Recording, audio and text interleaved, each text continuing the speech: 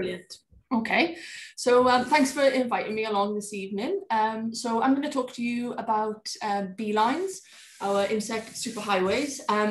And what I'll do is I'll just sort of introduce pollinators, why they're important, talk about the Beelines initiative, how it was set up and up to where we are today, and then I'll talk a little bit around the habitat needs of pollinators as well, if we got time at the end. So feel free to let me know, Andrew, if I'm yabbering on and need to cut me back a bit. So okay, so I'm not sure if you're familiar with oops, how do I go back? Oh gosh, sorry, I have to do it on here. I'm not sure if you're all familiar with Buglife. So we're the Invertebrate Conservation Trust. The aim of our organisation is to halt the extinction of invertebrate species and to hopefully achieve sustainable populations. We do this through undertaking a range of different tasks, so anything from practical conservation projects through to engaging with advocacy and policy, raising awareness through outreach events and education. So it's a wide variety of work, and we also do a fair bit of campaigning on topics such as really high-profile important sites. Issues such as pesticides and the movement of pot plants and invasive species, that type of thing. So in terms of invertebrates, in the UK, we've got around about 40,000 different species, and they provide a lot of really important roles, or also known as ecosystem services, that we as people do rely a lot on.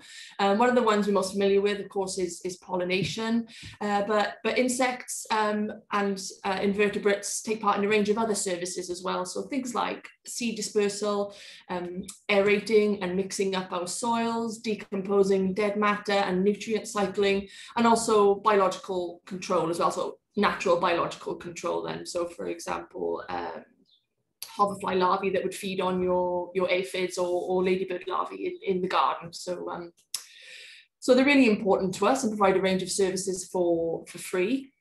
And having a sort of a healthy, robust population of pollinators provides that enhanced pollination service. As I mentioned, natural pest management is there, but there's also a lot of benefits higher up the food chain. So other insects and invertebrates will eat pollinators, as will birds, fish, small mammals, reptiles. So a really key element of the food chain, as invertebrates are more broadly. So having insect pollination is really essential to maintaining a healthy and thriving environment. Around about 80% of EU crops are insect pollinated, and again around about 80% of the wildflowers that we see that invertebrates rely upon and that we also enjoy are also insect pollinated. Pollination has also been shown to increase the yield and quality of crops. And for some crops, there's only a certain type of pollination that can be undertaken, and that's undertaken by bumblebees in particular. You may have heard of it. It's known as buzz pollination.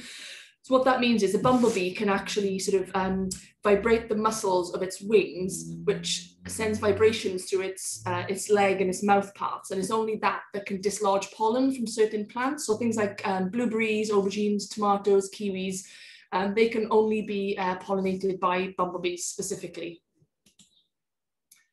So time to meet the pollinators. So we have around about 6,000 species that undertake pollination in the UK, potentially a bit more than that. And that's made up of bumblebees, solitary bees, the honeybee, butterflies, moths, wasps, flies. So it's quite a diverse group of insects that actually undertake pollination, and they themselves then have diverse needs in terms of their habitat requirements. So in terms of bees, honeybees tend to get a lot of the limelight, but there are actually 270 species of bee in the UK. So we've got the honeybee, then we've got 25 species of bumblebee, and the rest are solitary bees. So we've got a wide variety of different solitary bees. In terms of pollination, obviously honeybees are good pollinators, but solitary bees are more effective, and that's partially because they're a little bit messier. So when honeybees collect pollen, they mix it with saliva and put it in their pollen baskets. So it's fairly neat and tucked away, whereas solitary bees, they don't have that mechanism. They sort of keep it on hairs on their legs and under their belly. So when they're moving from plant to plant and landing, that's when that sort of pollen gets transferred as well. So they're a bit messier, which effectively makes them slightly better pollinators. So I'm sure you've seen on the media over the past, well, especially over the past year, but a bit longer than that, of this quite concerning declines in pollinators. So this is a graph showing declines in I guess bees and hoverflies over a sort of 30-year period. You can just see there's that gradual decrease there. And this is from the UK Biodiversity Indicators report from 2020. So this is up-to-date information for the UK. And I think it was maybe last year or the year before, a study was released from Germany, which was a huge undertaking looking at a large number of nature reserves.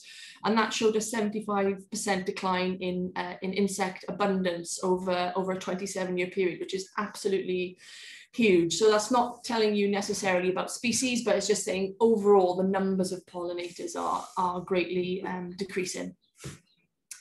And the reasons, you're probably familiar with a lot of these, so I'll run through them fairly quickly, but we got habitat loss. So we've lost between 97 and 98% of our flower-rich grasslands since the 1930s. And what that means then effectively is we've got lots of small or fairly small patches in the grand scheme of things, which means areas and habitats and sites become fragmented and then potentially isolated, which has impacts for all invertebrates and wildlife generally, but from a pollinator point of view, impacts particularly for those with smaller dispersal ranges. We'll come on to that a little bit later. The use of pesticide and herbicide in agriculture, horticulture, but also in our gardens, non-native species, disease and parasites. So some examples of this are commercially reared bumblebees or honeybees that escape into the wild and may be carrying diseases and parasites, and then climate change as well. So that can sometimes have an effect on the timings of things. So when species typically emerge or when flowers emerge, they're sort of naturally timed to fit together, but that can fall out of sync, and climate change is a factor in that. So how can we help our pollinators? So back in 2010, there was a government requested review called the Lawton Review, quite a famous document. It was focused on England, but the sort of the ethos of it is relevant across the UK. And one of the key phrases that's always bandied about that came from that report is that we need to make our network of sites bigger, better, and more joined up. So we need more sites, and they need to be a better quality, and they need to be connected, basically. And I was mentioning dispersal ranges earlier. So this photograph here is the shrill carder bee. It's one of the rarest bees in the UK. That map there shows the locations of where it is. It might be slightly out of date now, but there's essentially 5 main populations of shrill carder bee, 3 of which are in Wales. So there's one in the sort of Gwent Levels area, one in Neath Talbot and Bridgend, around about the Kenfig area and the nice brownfield habitats around Neath Talbot, and then on the Castlemartin Peninsula in Pembrokeshire. Now, shrill carder bee is an interesting example when we look at dispersal areas, because from the nest, they typically only disperse around about 200 meters in terms of their forage. And that's no distance at all, really. So if you've got areas where there's not particularly much connectivity, then species tend to get isolated and struggle, and the genetic pool decreases, etc. So that sort of connectivity and stepping stone sites in fairly close proximity becomes even more important for species that do have shorter ranges. But when we're talking about species moving across the landscape more generally, again, that stepping stone of habitat is really important. So as Buglife, working with partners and some universities back in 2011 now, built up the idea of beelines, which we hope is part of the solution to help rebuild our pollinator populations and stop the decline and improve the situation for them. So the 3-kilometre wide lines of wildflower rich habitat, or to be made into more diverse rich habitats, and they link together some of our best sites by enhancing and restoring and in some cases creating new habitat. As I say, it's about creating those stepping stones and linking with other important sites. And it's also really important that it's a collaborative approach. So We as an organisation deliver beelines projects, but we're also happy for other organisations, local groups to be delivering within the beelines. It's something for everyone. It's just that we're the organisation that sort of spearheaded it, but it's there for everyone to use and get involved in. As I say, sorry, it's 2012, not 2011. So back in 2012, a colleague who was based up in the northeast sort of piloted beelines. And the aim there was to identify some corridors, develop guidelines for delivering the beelines, get support from partners and local communities, and sort of build that network up. So an initial project was delivered with a range of various partners there. And that sort of set the ball rolling really, and allowed us to trial out what beelines could look like and what it could deliver on the ground. And arising from that, there was a set of delivery guidelines. So we didn't want this to be complex, and it's not an exact science. And I'll come into the methodology of how the beelines are put together a little bit later on.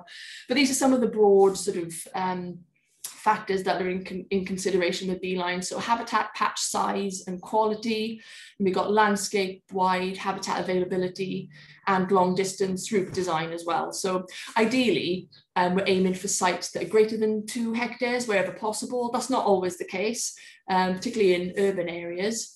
And beelines routes should really be connecting up some of our best sites, so potentially connecting up triple SIs, national parks, local wildlife sites. Not to say other sites aren't important, but that's how we're sort of looking at it in the first instance. And then also aiming for for stepping stones to be between 0.5 or ideally no more than 0.5 or a kilometre apart at the most.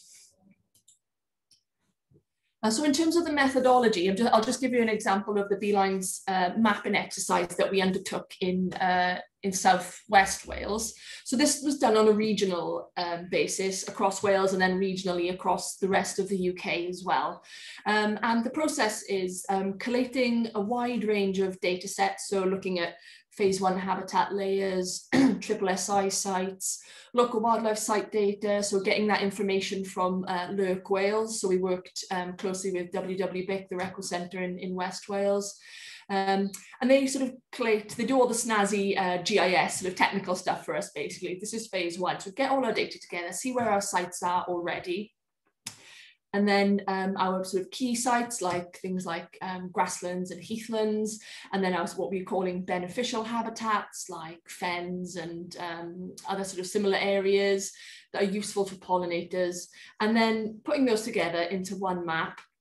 And then there's a GIS program called Linkage Mapper, and what that does is it sort of it uses, how do I say it? So it links where the best areas are basically, and it does it from a range of 0 to 1, where 0 is not of any use to pollinators. So for example, hard standing would be classed as 0, whereas say lowland calcareous grassland or coastal calcareous grassland would potentially be a 9 or a 10. And it scores the habitats and then it creates potential links across the landscape as to where the beelines could go. So, where are the best habitats or effectively the paths of least resistance.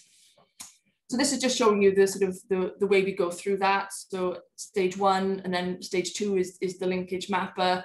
Stage 3 shows us our various key beneficial habitats. And then following that, then we end up with the end result, which is the actual beelines network for South and West Wales. I should say that when it comes to producing the final map, that's where we have partners involved. So for South West Wales, we had all the relevant local authority ecologists, we had other local ecologists attending, local record centre, various interested individuals, because it's all well and good using the habitat data and doing the GIS mapping, but what we really want is to get people's input who know the area locally to say, here's a really key area for beelines, or it shouldn't go this way because X, Y, and Z. So that really features strongly, and which is why we did it on a regional basis across all of the UK as opposed to like a country basis, because we really want that local input of knowledge and effectively then local buy-in. And beelines is about more than just flowers. It's also about creating the habitats that pollinators need to fulfill all of their requirements within their life cycle. So many invertebrates require a range of different habitats to complete their life cycle. So we want to, include the full package, basically. And this is our completed, fairly recently completed UK-wide map. So the Wales map was completed back in, I think it was 2018, and we've been building on the other areas of the UK since then. So yeah, very pleased to see that all of the UK. We all see wildflowers as beautiful and great for our well-being, but for the thousands of pollinating insects that share this land with us, wildflowers are... Sorry, I wanted to play this video, but it just started playing by itself. Andrew, can you just let me know, can you guys hear that video? Yes, I could hear it. Great. I'll just play this. It's probably, I think it's maybe 1.5 minutes long. So back in March, we had a Beeline Superhighways launch event because we'd finished mapping the beelines across the UK, and we produced this short animated film as part of that, and a beelines report. So the two links in the presentation will take you to these two as well if you want to look at them another time, and I can provide you with the slides, Andrew, afterwards as well if that's of interest. So I'll just see if this will play. But there's a problem. Pollinators are finding themselves in isolated oases, walled in by agricultural land, urban landscapes, roads and gardens. What humans see as neat and tidy, insects see as desert. Since 1940, we've lost 97% of our flower-rich meadows, and hundreds of our pollinator species are in decline. At Buglife, we have come up with a beautiful solution to the problem. Beelines, a network of insect pathways along which we are restoring and creating wildflower-rich habitat. These insect superhighways will extend across the whole of the UK, allowing wildlife to move freely through our countryside and towns. But we need your help to make it happen. Restoring fields of wildflowers, making space for wildlife in our towns, on road verges, local parks or gardens. Mowing the lawn less often, it's the easiest thing you can do for your local pollinators. Or how about planting a wildflower meadow in your local park or school? Then add your project to the Beelines map. Help us make our network of habitats bigger, better and more joined up. Find out more at buglife.org.uk. Saving the small things that run the planet. We all see... There we go. For some reason it just sort of keeps going around on a loop, so I'll just click off that page. But I say you got the links there if you want to look into that further. So focusing in on Wales then. So as I say, we completed the mapping of beelines in Wales back in about 2018 now, and that was paid for through funding by the Welsh Government and also the trunk roads associations in Wales. And we worked closely with the local record centres who provided us with all the various different forms of habitat data that we required, in addition to other information we collated elsewhere. So I just thought I'd tell you a little bit about a project we're delivering at the minute. So as I say, as Buglife, we deliver beelines projects with partners, but it's also something for partners to use to maybe help inform their projects or prioritise areas that they might want to connect up as well. So at the minute, we are delivering the Neath Talbot Beelines project. That started in October of last year, and it's a 3-year Heritage Lottery funded project. So what we decided to do, because whilst the beelines does focus down, Wales into these corridors, they're still huge areas because they're 3 kilometres wide inland and a 1.5 kilometres along the coast. So it's still quite an extensive area of land. So with the Neath Talbot Beelines project, we're trying to focus on some key areas. So what this map shows is the areas in blue are existing habitats. So you see we've got Kenfig National Nature Reserve there. We've got Tartar Steel, which supports some really nice brownfield habitat, and Trwll Cardiby are known to be present at Tartar Steel. And then further a bit north then in the county, we got Knoll Park. And one of the areas that we wanted to focus on was really this area sort of like sandfields, type area along the coast there, along Port Talbot. And what we're trying to do there is to build that connectivity. So we've got the little circles, the little red circles within the yellow area there. Those are some of our project sites that we're going to be working on over the next 3 years or so. The smaller sites are housing association land and also the local health board land. And then just below that yellow circle there, you can see Crumlin Boroughs SSSI. And then just below that is the Swansea University Bay campus. So we're working in partnership with Swansea University to create some habitat on the campus itself and also do some work on Crumlin Boroughs. Again, creating that connectivity along the coastline, linking up to some of the other sort of important existing areas like the Steelworks and Kenfig. And then next to the knoll then, we're working on a large, working with the Woodland Trust at a large site they've recently acquired called Brynau Farm. I'll just tell you about some of these. So yeah, so Brynau Farm is huge. It's 72 hectares. It's going to be open to the public by the Woodland Trust probably sometime next year. There's a bit of a blank canvas at the moment. The site is being planted up with trees in a lot of areas, but it's quite diverse. There's a range of habitats there, from some ancient semi-natural woodland through to scrubs, areas of grassland, including improved, but also unimproved areas and marshy areas. There's streams, there's ponds. So it's quite a diverse site. The picture here shows all the tree planting that the Woodland Trust has done, and what they've done is they've come in quite sort of methodically with a bucket to take out the soil, then flipped it over, and they planted the trees within that mound. So as part of the Neath Port Talbot project, we've come along, worked with the Woodland Trust volunteers, and we've sown some seeds on wildflower seeds on the mounds, in the hope that the grassy areas then don't come and sort of dominate the trees. And we're also then providing forage for insects. So it'll be interesting to see how that progresses over time. And then this autumn, we're going to be enhancing a grassland in an adjacent field using seed obtained from a Coronation Meadow in Swansea. So it'll be locally harvested seed that we'll be using on that site, which is always, when you are sort of seeding, that's always the preference, for it to be as locally sourced as possible. These are quite a rare breed. These are Welsh whites that will be grazing on the site as well. So in terms of managing areas, conservation grazing is an amazing tool in terms of enhancing wildflower areas. So this is Crumlin Boroughs and the Swansea Bay University campus. If you're familiar, it's just off Fabian Way in Swansea. So at Crumlin Boroughs, we were helping with the work with regards to removal of Japanese rose, so Rosa rugosa. And the method there is to actually dig the rose out and then dig a fairly deep hole, around about 2 meters, place the rose in that and cover it up. So that's helping to remove the invasive species. When it's covered up, then it's creating some nice sort of open, newly formed bare sand habitat. And as I say, it's, you know, taking that non-native species out and allowing the natural flora to flourish.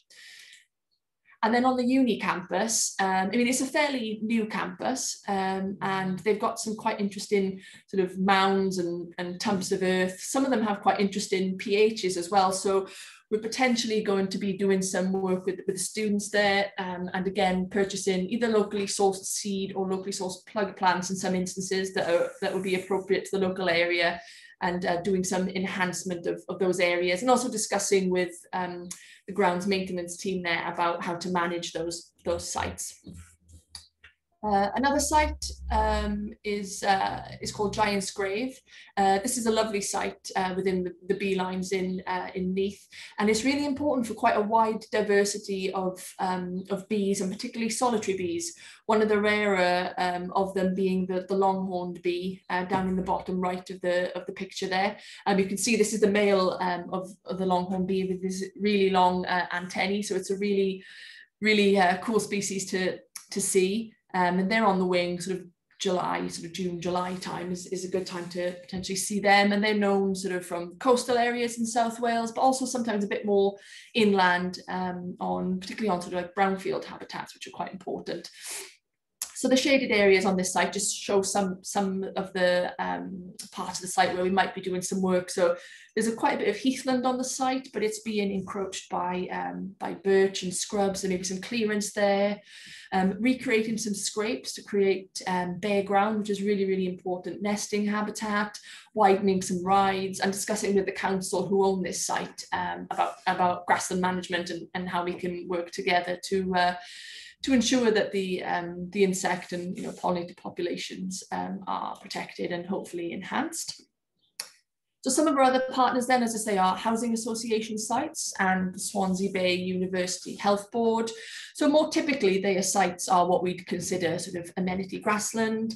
But again, in the first instance, it's about looking at what's there already. So discussing with grounds maintenance managers around cutting frequency.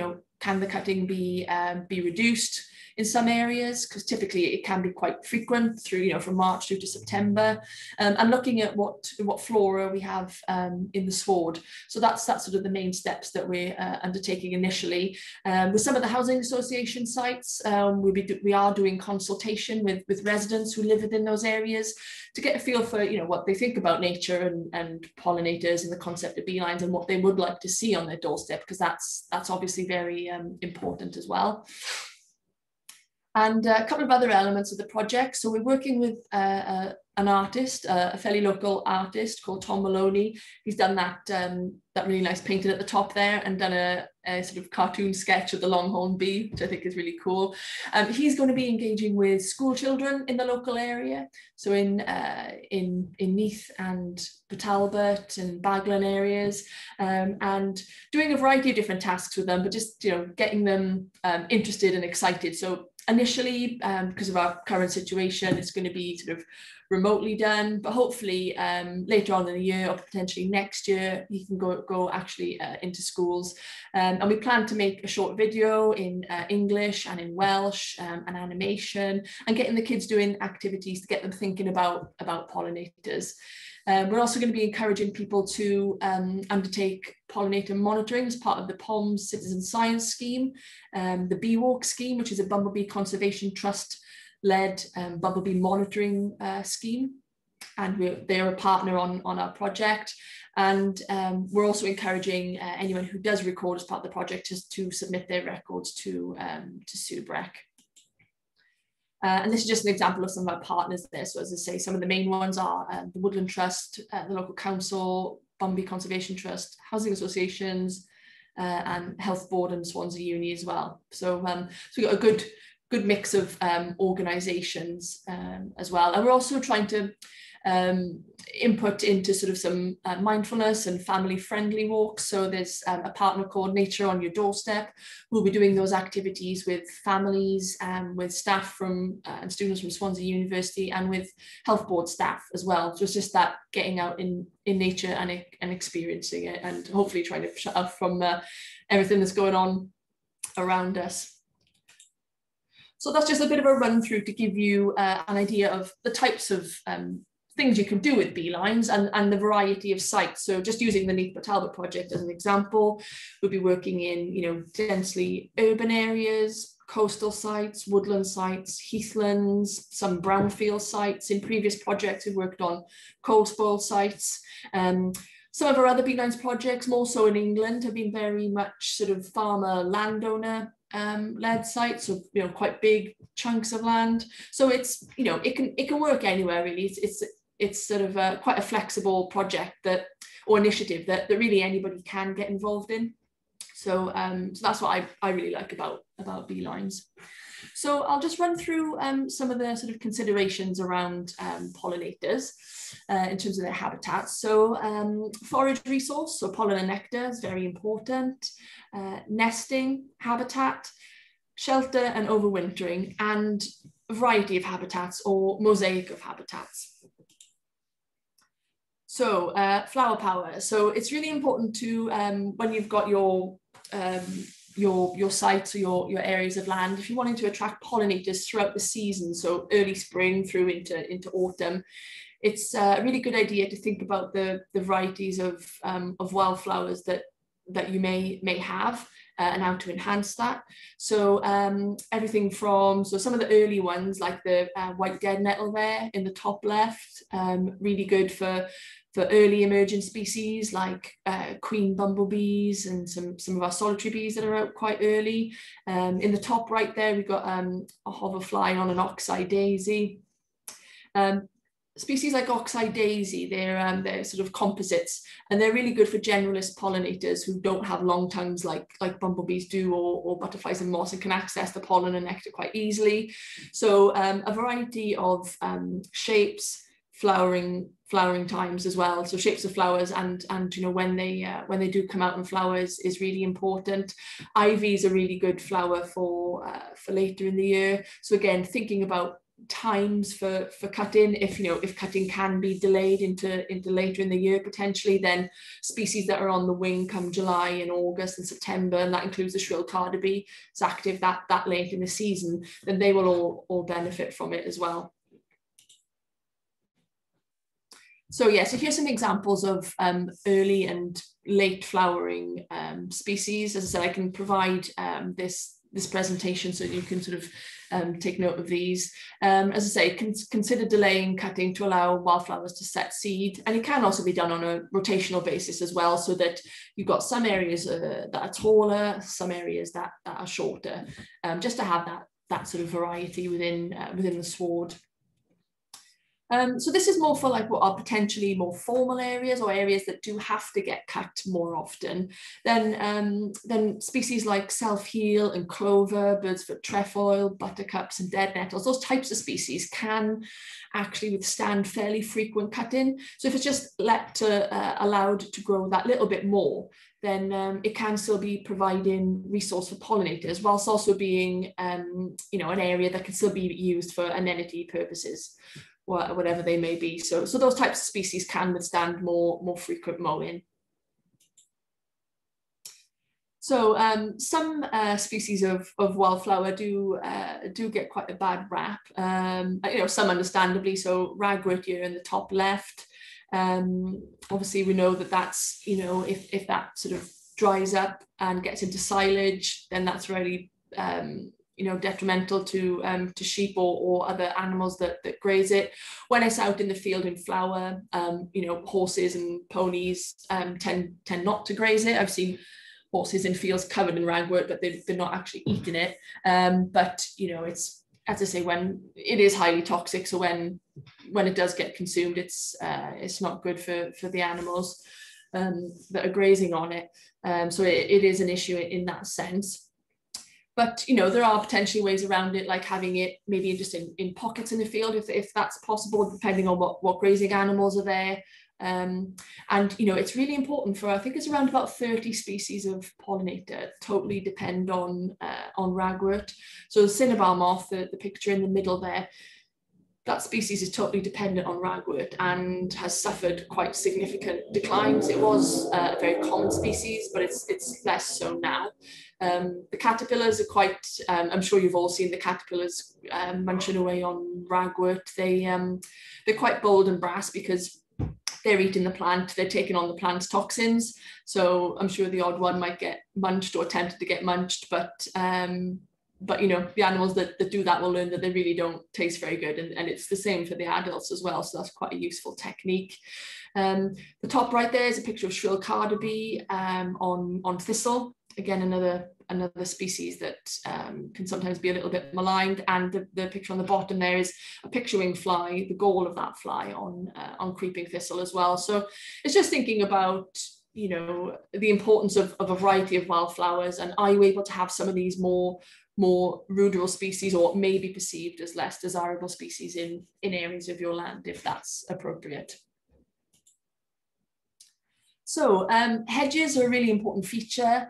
Some of the early pollen and nectar sources come from sallows or from willows, and there's sort of like a blossom sequence throughout the year, falling into blackthorn, hawthorn, cherry, and bramble, rose. So that just gives that continuity of forage resource, which is really, really important, as I mentioned earlier, particularly earlier on in the year for early emerging species, and then right the way through to the summer and autumn. And where you have hedges, then it's really nice where next to the hedge you can have tall tussocky grassland and potentially scrub and maybe sort of shorter areas of grassland. So those range of habitats next to each other, basically. And they provide, you know, the tussocky sort of scrubby areas can provide nesting habitat, areas for invertebrates, particularly warm-loving invertebrates, to sort of sit there and bask and get heat over winter, and also just to shelter and to rest as well. So it's really important habitat. So as I mentioned earlier, forage distance is really important for some pollinators. And in some instances, food and nesting habitat is really needed in quite close proximity, and flight dispersal distances can range from 100 or so meters through to several kilometers for some pollinators. So, so yeah, that's where that connectivity really does come into its own then in terms of its importance. So nesting habitat, so just thinking about solitary bees here for a minute. Open exposed areas of bare soil can quite often be a bit of a forgotten habitat feature on a site. So this picture on the left here just shows some natural sort of paths and open bare areas.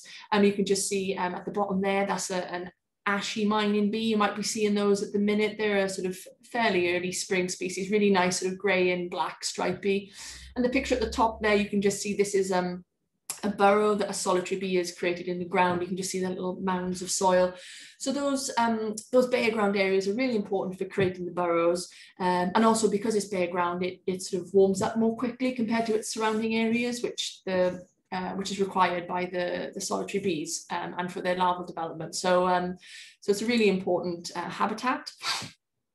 In terms of other forms of solitary bee habitat, so bee banks, so whether that's a natural cliff face, like you can see in the left, or bee banks that have been constructed, so the photo on the right there, again, these are really important. So you get them occurring naturally through slippages, or they could be, you know, cliff faces, that type of thing. And certain species of solitary bee will use them, or they can be created through piling up. It could be like waste materials, like rubble and hardcore, capping that with sand. Typically they're made in a bit of a horseshoe shape, but there's no exact science to them.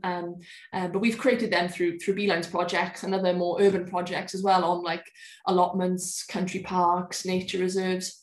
And they provide good nesting habitat, and also a little variety of sort of microclimate in terms of their south-facing and north-facing aspects, and the fact that they're curved. And over time, they'll become vegetated as well, which means other insects and vertebrates will begin to use them. So just to sort of stress the importance of nesting habitat. And also, if you wanted to add that, whether that's in a garden setting or a site, you can sort of add solitary bee homes. I'm sure you've all sort of seen these, and also the big bug hotels, which aren't really, not necessarily for pollinators. Pollinators may use them if they got the right materials in them, but they're good in terms of shelter for invertebrates, but also like maybe small mammals or amphibians, that type of thing. So it's a really nice activity just to make a big bug hotel. So in terms of the solitary bee homes, though, when they're being sited, it's important that they're in quite a nice sort of sunny area outside of prevailing winds, and if at all possible, waterproofed, so that the tubes themselves don't get wet. And you may notice, depending on what plants you have in your garden or on your site, that you may have some active solitary bees. So leafcutter bees there, you can just see them. That picture on the left, where they've just taken out those sort of semicircles, and that's what they'll use to seal up their burrows. And wool carder bees, really nice chunky solitary bees, will actually use fibres off plants such as lamb's ear. So lamb's ear is really sort of nice, sort of fluffy, sort of hairy leaves, and that's what they'll use within their burrows. So it's interesting to look for those signs. Dead and decaying wood, whether that's logs or dead wood, stumps, that type of thing. Again, that's useful. It's useful for pollinators. So some species will use like old holes made by fly and beetle larvae, but then also dead wood in itself is a really nice feature to have on a site. It provides, oops, sorry, I clicked on a bit quicker.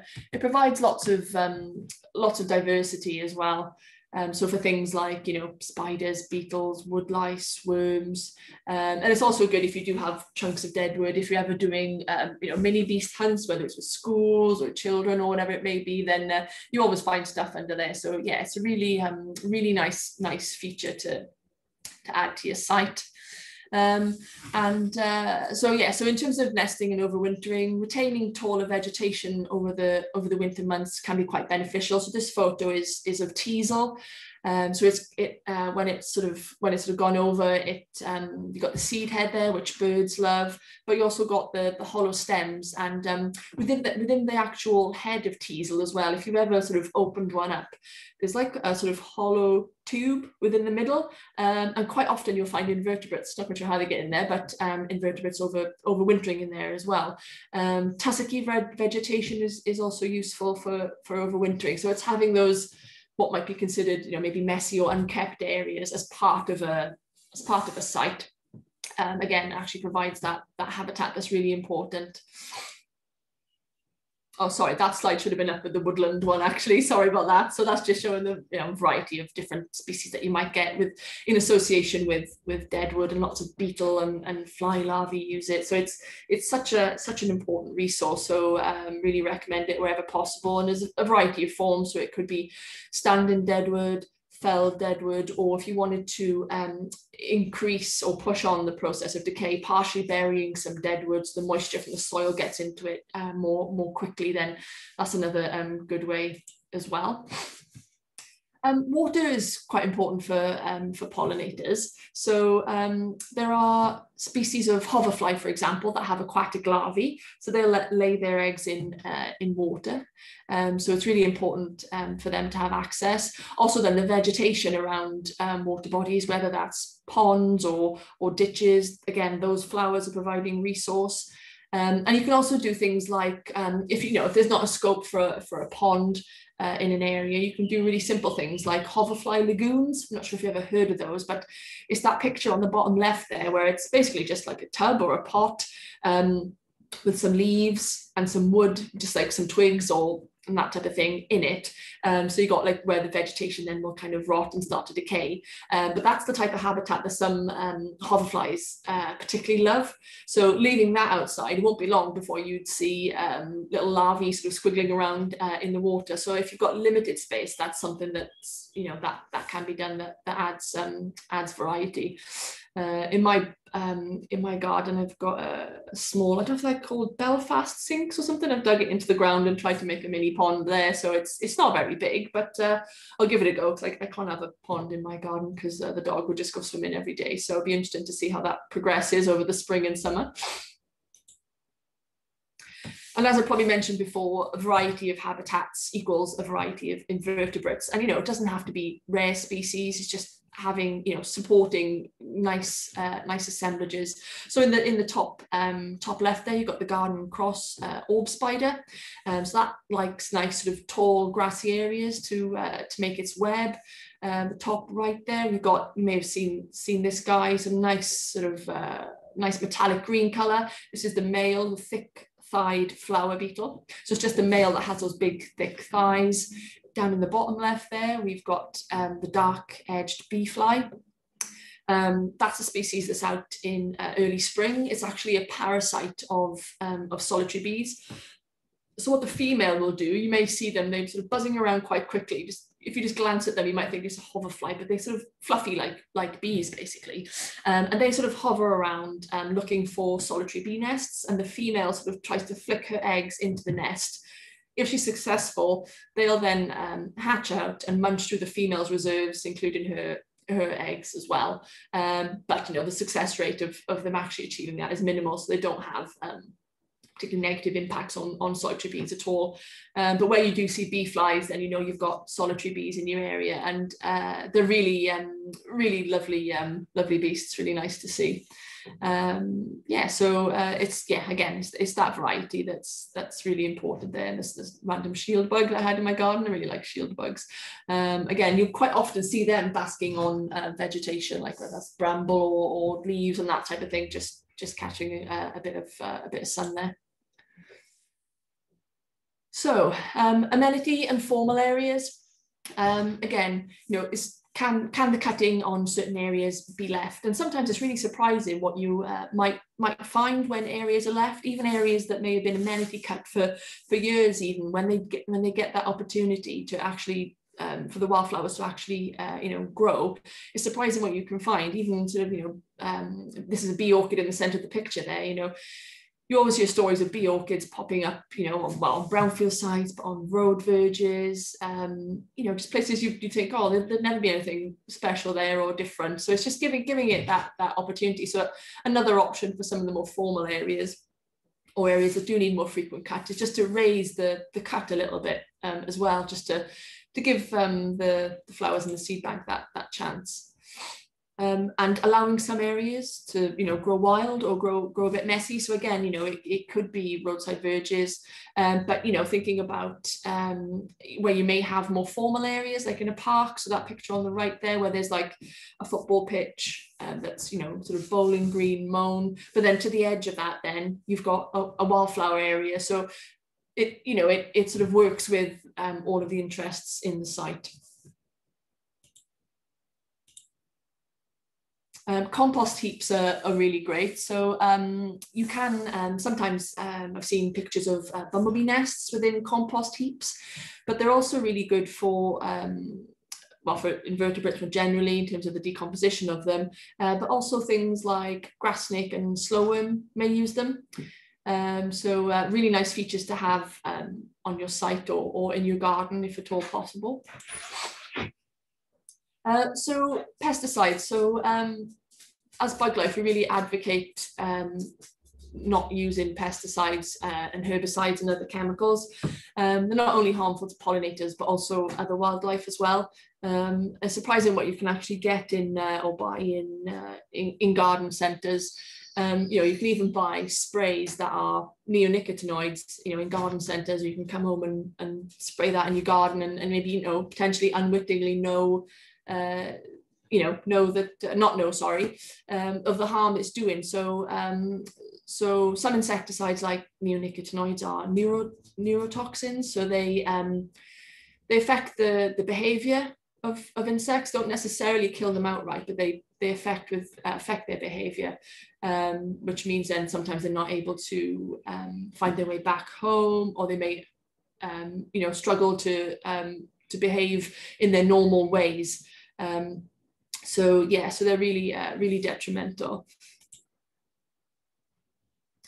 So just coming back to the beelines, I wanted to mention that there is an interactive beelines map on our website, and if you are within the beelines, we'd really love to hear from you. So you can just sort of basically log into the website and just tell us what your patch of land is, how big it is. I think you can add a photo if you want as well. And what that does is just helps us to create dots on the map.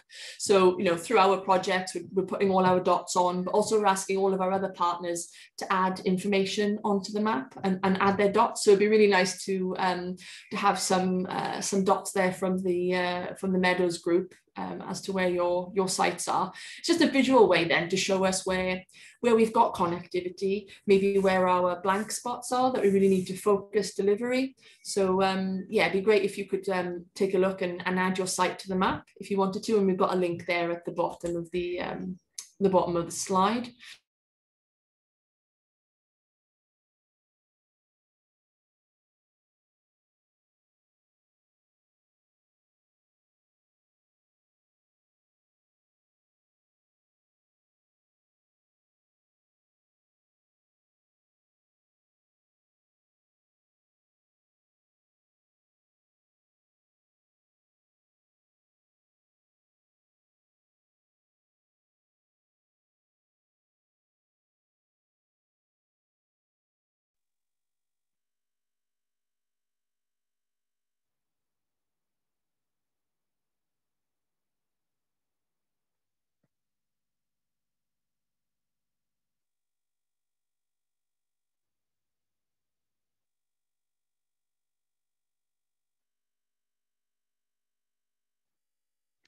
I think Claire has dropped out. It's all gone quiet. I'll see if I can email her, and I'm not sure if she realises she's dropped out. So I'll just see if I can get in touch with her.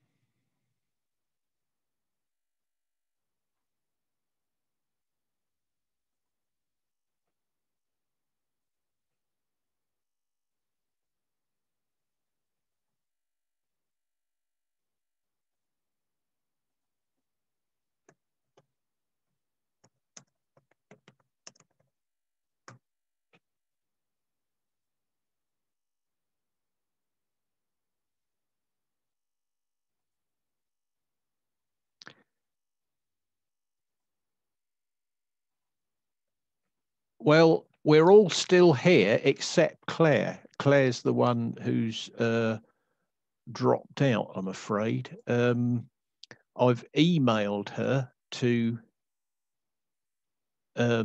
warn her that we can't see or hear her anymore, but whether she'll see that, I don't know. So she might come back. I hope she does. Meanwhile, we might as well unmute ourselves and see if if anyone's got any comments about the talk so far. If you use the buttons bottom left, you can turn your camera and microphones on.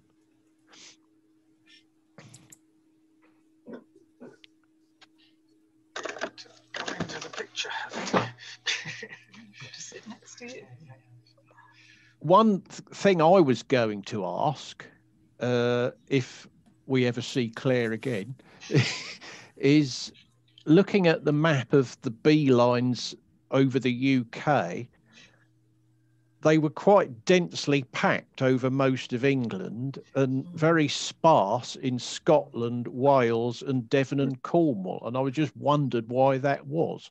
I can't believe there are fewer wildlife valuable sites in those places. So I was be But very they were interested. mainly upland areas, weren't they, Andrew? That do you think? could be why, yes. Yeah, I mean, obviously they're more exposed, and so you don't get so many insects up there, I guess. It could be that, yeah. And not only that, I suppose they're mostly unimproved lands as well, so possibly it might be more diverse. She's back. Right, she is. Hooray! She's back. So sorry about that. I do not know what happened there. Technically, Yeah. Where do you know where you went off? I think I do. I carried on talking for a while and I was like, no, no one's there. Oh dear. So, okay, right. If you can carry on from where you got to, and if the rest of us can mute ourselves again, and then we'll come back. Sure, right. Okay. Oh, bear with me.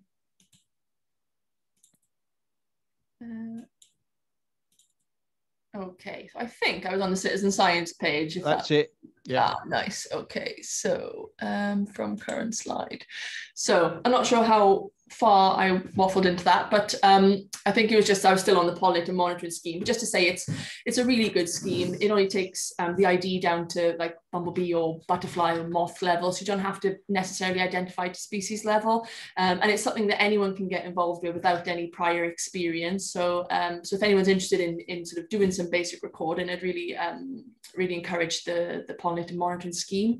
I mentioned the bee walk survey scheme that Bumblebee Conservation Trust do. I know that I think maybe you said, Andrew, that Claire Flynn has done a talk recently. So if so, Yeah. then, she would have mentioned the Skills for Bees project that she's running. Again, another really good scheme. And then there's annual monitoring schemes like the Big Butterfly Count, Moth Night, Every Flower Counts, and Plant Life have recently launched their cowslip survey as well. So yes, there's quite a few bits and pieces there that, if you are interested in looking at what you've got, that it can feed into national data sets, really, which provides really important information on insect pollinator trends. It's not, well, it's kind of linked to pollinators, but it's partly because I just love oil beetles. But we're in oil beetle season at the minute, so I don't know if we've ever seen these creatures before. So like the bee fly, they are linked to solitary bees, as in they're sort of parasitic on them. So the larvae of oil beetles, if they're very lucky, they sort of run up flowers and they'll land on any insect that lands on the flower, basically. If they're lucky enough to get onto a solitary bee and back to a burrow, they'll do a similar thing as with the bee fly in terms of munching through all the resources and the solitary bee egg, and that's where they'll sort of pupate and pop out in the spring. So these are pictures of a black oil beetle on the left and a violet oil beetle on the right. But they're really nice creatures, spring active, daytime species that you might get in sort of grassland or with the case of violet oil beetles, some grassland type woodland habitats. Black oil beetles you're more so likely to see towards the coast. But if you do encounter oil beetles, it would be really great, again, if you could submit your records, and that link that's provided at the bottom there will take you through to the UK oil beetle recording schemes. That was only set up earlier this year, and you can submit your data through this various ways. So you can message the recorder scheme person, or you can submit it through like iRecord or the Wales Lurk app, all different ways. But it would be really good to get more information on oil beetles in Carmarthenshire. I had a quick look at the distribution map for these two species quickly before the presentation, and there's not many records for Carmarthenshire at all. So yes, if you do encounter them, it would be great if you had the time to submit your records. And a picture is really helpful as well, because black and violet oil beetles, it's quite easy to tell the difference between male and female, because sort of males have these really sort of kinked antennae. They've got a very obvious notch in them, whereas the females are more, it's much less defined. So male and female is easy to sort of distinguish. But between the species is quite difficult. You need to look at the thorax, basically, and it's quite a small feature on the thorax that tells the difference. So if you submit your records, a nice photograph looking top down onto the beetle would be really good. But they're associated with grasslands and solitary bees, so I thought I could get that in there at the end. And yeah, that's about it, really, and a bit of a whistle-stop tour of pollinators and beelines. Okay, well, thank you very much indeed, Claire. And you started exactly where you stopped. Oh, that's good. So, yeah, that was great. So right. If everyone would like to unmute themselves. And Claire, you can stop sharing your screen. Stop share. There we go. That's it.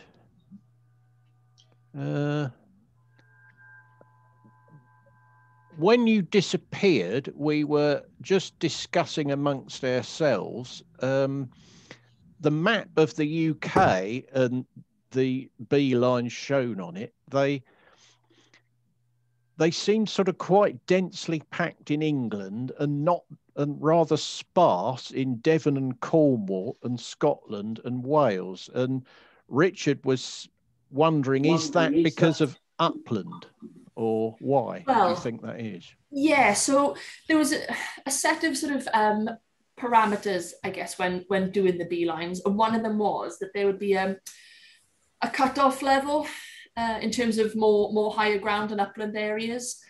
So in England, I think the layer was it was linked to agri-environment as to at what stage are you saying the land is upland. And in Wales, we had a sort of a similar approach where we'd cut off at certain heights, basically. Not to say that there aren't pollinators in upland areas at all, but I guess it was just to connect up to them. So like, for example, in South Wales, we connect up to the beacons, but we don't go over them. And with the beelines, it's particularly in the workshops, it's difficult because there's so much good habitat, and all the sort of partners and interested parties are around the table. Everybody wants a line, you know, in the patch that they're interested in or care about. So they had to try and be quite, not mean, but, you know, just make it so that they weren't everywhere. But I think in some of the areas, perhaps it may have got a little bit carried away. But it's so hard, though, narrowing it down. That's the problem with, you know, when you do these types of exercises, there's areas that are in and there's areas that are out. But, you know, what I always say when I'm doing the beelines talks, I'm mindful that people may think, well, my site's not in the beelines. Does that mean it's not important? And the answer, of course, is no, not at all. I just see the beelines as, well, like the title of the talk suggests, superhighways, like motorways. But you know, if we only had motorways in the UK, we wouldn't get to many places. So you need the A roads, the B roads, and the tracks as well, and that's what everything else is. So it all, you know, all adds up basically. Yeah, there has been some discussion a few months ago, and I think I contacted you about it. The interactive Beelines website, it doesn't seem to allow you to register sites that are already in existence, like, you know, long established meadows. Yeah. And also, from what you were saying earlier, I think those of us who are popping up on the screen at the moment, our sites aren't big enough, really. I mean, for example, outside where I'm sitting at the moment, we've got 2 small fields that are meadows. Mm-hmm. But the total area of that is about 2 acres, which is a lot less than you were, you know, saying are the main sites that you're focusing on, and then you get your GIS system to join them up in the least circuitous route. Our sites aren't really big enough, are they?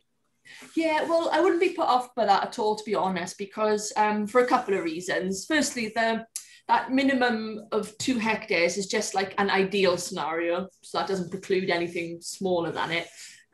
So like, you know, in the Neath Talbot Beelines project, for example, with the housing association patches we're working on, they're tiny. Some of them are like, I don't know, 10 meters by 3 meters, but there's lots of little patches.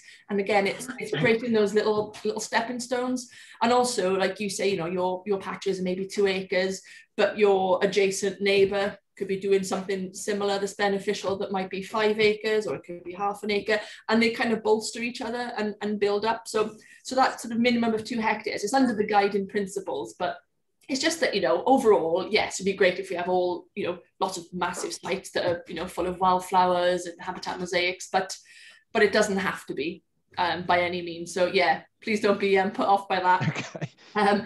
And just going back to your first point there, so it's quite interesting because I raised that with one of my colleagues, and we had a bit of a team discussion about it. What about the existing sites? About the existing sites, yeah. And he was a little bit reluctant to put existing sites, and not all of us agreed, so that's currently under review. So I'd say thanks for raising that, because I get what you're saying, because on the map we want to see what's already out there, you know. So if you're managing your areas as meadows, then as far as I'm concerned, it should be a dot on the map. So that is an ongoing conversation, and there's obviously scope to amend that form. That's not a problem to do that at all. So I'm hoping that may happen in the near future. Well, if it doesn't, do we pretend that they're brand new, even if they're not?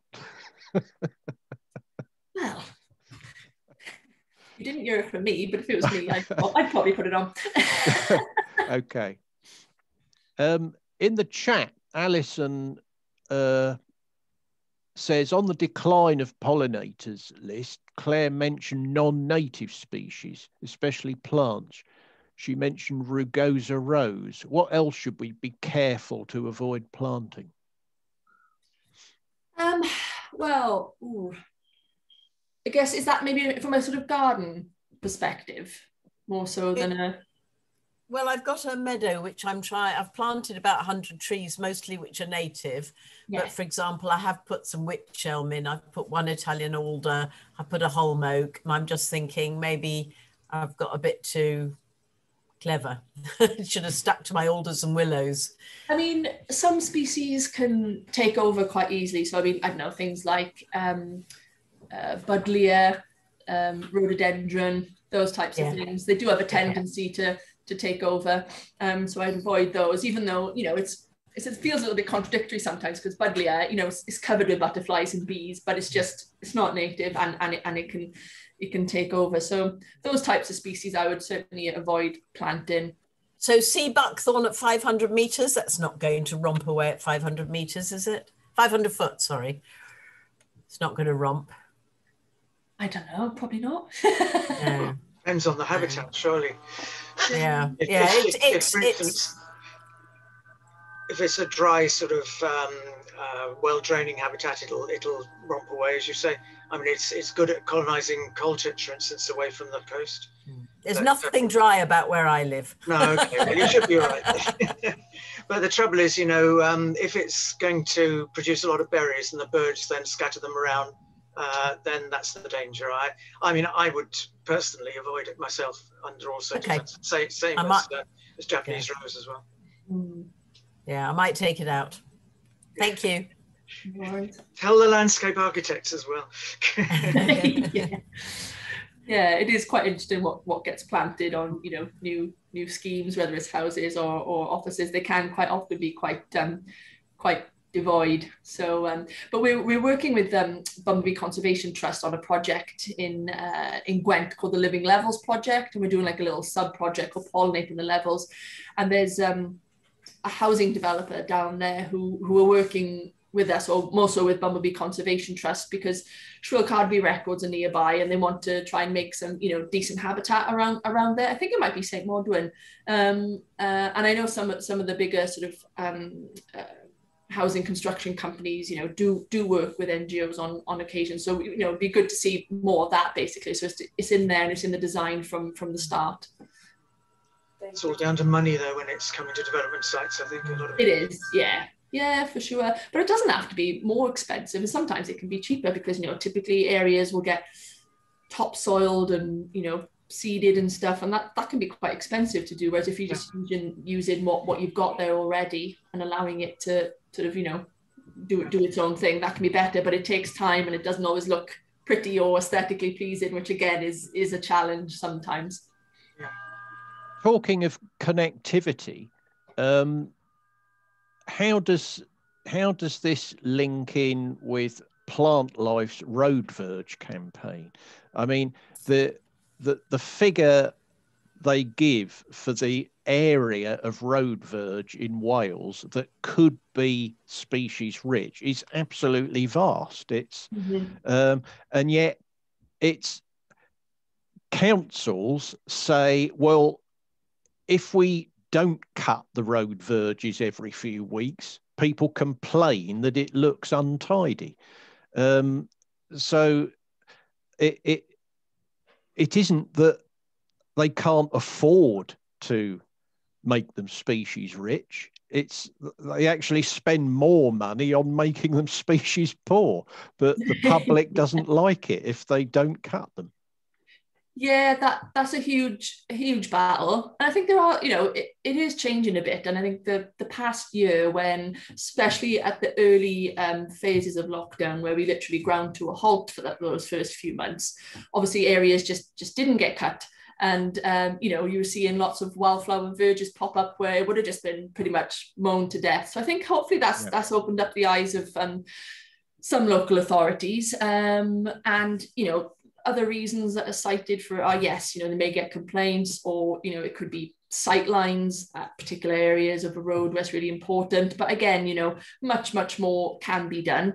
And in a lot of cases, it can be a money-saving thing. So if it's only cut, for example, 2 or 3 times a year, sometimes the challenge can come in, because what you need to do when you're cutting these areas collect is the cuttings. The cuttings. And, you know, local authorities may not have the kit, or it may be expensive then if they need to transport the cuttings somewhere. Sometimes you can get, if you can dispose them on site, then all the better, where, you know, in situ where you are. So that can be a bit of a barrier.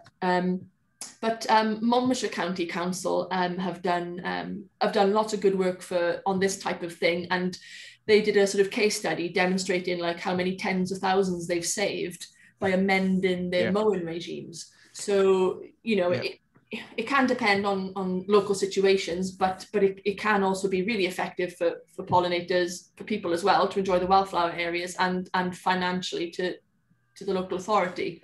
So there are certainly ways around it. And I know Neath Talbot Council are, you know, looking into their sort of verge management, and, you know, trying to highlight key ones that, you know, that can be left uncut to flower.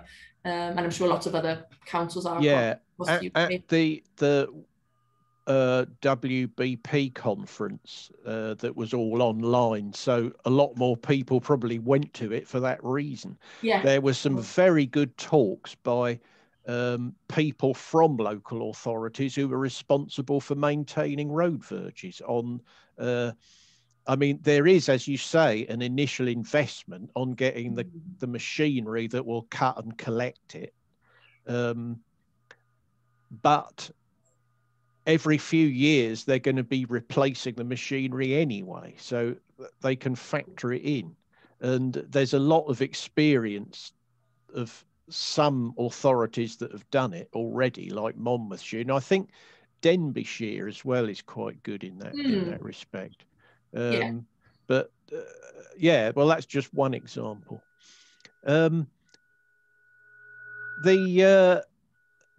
map you showed also, the early map of when you did this sort of study in Pembrokeshire. My wife and I do a lot of walking on the coast path around Pembrokeshire, and we're never sure whether it's because there's this strip where there isn't farming going on, or whether it's because there's the land one side and the sea the other, and all these invertebrates get to the coast path and then they realize, oh, we better not go out there, we're going to drown. But there's so much more biodiversity, plants and invertebrates, in this narrow strip all the way around the coast.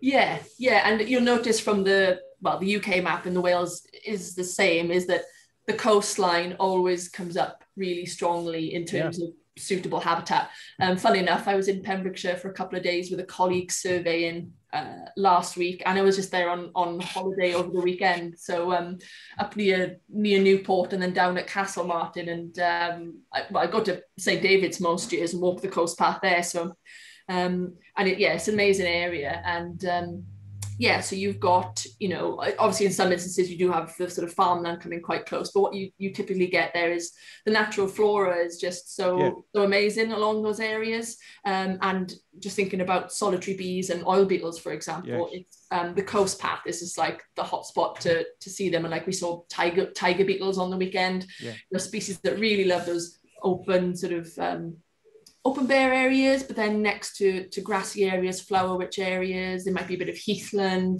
grassland, you know, it's that sort of juxtaposition of habitats, and you've got the cliffs themselves and the cliff faces. So yeah, it is a bit of a sort of pinch point for biodiversity, if you like. And I know the Pembs Coast National Park Authority are sort of managing their sort of areas of the coast path to try and sort of maximize that sort of mosaic type of habitat approach. So it's an amazing part of the world. I love Pembrokeshire. How can you achieve connectivity across something like the M4? I mean, what happens with your bee lines? Can they go across the M4? Well, yeah, they do cross roads, you know, and it's difficult to sort of avoid that, really, particularly at sort of the, you know, scale we're working at. Little roads, yeah, but what about great big roads? Yeah, they do want to. Some of them they just do, and you know, yes, there'll be casualties, but obviously, you know, a lot of them can just sort of fly. it's a tricky one really, because I know there's studies that have shown like bumblebees and some other, you know, ground active species, not necessarily pollinators, who will actively avoid roads. So if roads are in crucial areas and bisecting areas, then that is a big impact on their dispersal. And in some instances, you know, particularly with things flying across the roads, is going to, you know, increase more mortality. So, and it's a similar argument, I guess, with road verges. You're saying, well, you know, making road verges wildflower rich to attract pollinators, that's great, but then it's also bringing them close to traffic. So it's sort of weighing up, you know, the pros and cons to that. But I think, you know, given the state of nature that we are in at the minute, I think the benefits certainly outweigh the negative side in it. So yeah, so it is a bit of an issue, but you know, we did I think actually it may well be the previous talk to yours was Juliet Osborne from Exeter University, and their group has done work on species-rich road verges and what gets used there and by what. And I had to pay attention because she used to be my boss, so I had to listen to what she was saying. But it seems that the 1 or 2 meters nearest the traffic, which on most road verges is always mown short anyway, but even if it's not, it is of least interest to the invertebrates. And this is talking about busy roads and bigger roads, but then they have bigger verges. You know, a small little unclassified road or a very minor road doesn't have much traffic anyway. And you know, whether you're a small invertebrate flying across it or a hedgehog walking across it, you're going to be very unlucky if you get hit.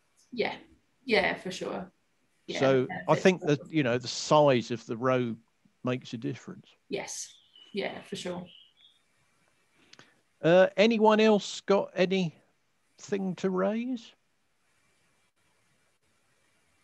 Okay, if not, well, let's thank Claire very much. It was a fascinating talk. It was very interesting, and we'll all be abusing the drop-down menus on the Beeline's system to register our sites. Yeah, well, yeah, my email is on the presentation. As I say, I can send you a PDF of it. So if you that'd be like, brilliant, yes. Yeah, that's no problem. So if you do get round to trying it out and you're like, this just doesn't fit my site, then please do send me an email, and I can go to my colleague and go, but look, this is what's happening in Carmarthenshire. We need to sort this out. Yeah, so thank you very much indeed, Claire. No, it was fascinating. It was great. So we have recorded the talk, and I'll edit out the bit where you disappeared, and then I'll put the rest on our YouTube channel. Nice one. So okay, I think we're done then. So thank you very much again, Claire, and thank you for all the rest. Thank you. Okay. Cheers, guys. I'll see you again. Yeah. Good night. Take care. Bye. Bye. Oh, that was it.